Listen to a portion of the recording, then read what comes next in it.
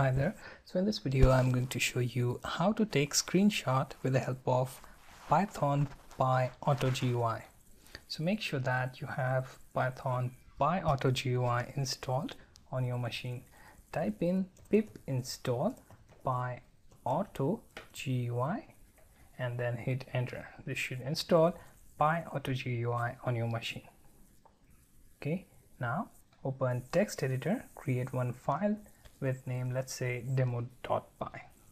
Okay, you can have any other name of your choice. Now import Pyautogui, then create one variable, let's say name scr1, then call for Pyautogui dot screenshot. Okay, so it will take a screenshot of existing screen.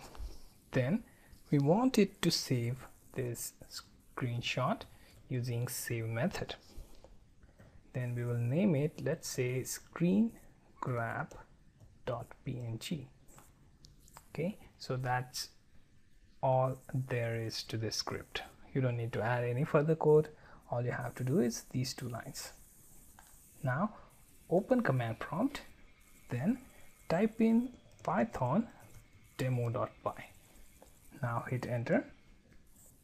It will take the screenshot of entire desktop and save it in same directory from which you are running this command prompt. Now open that directory and navigate to that screenshot. So here in my case it is screen grab. You can find it here.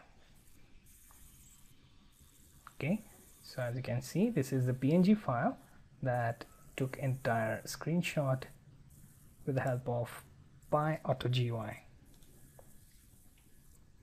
Okay, now you can go through the code and try it on your own.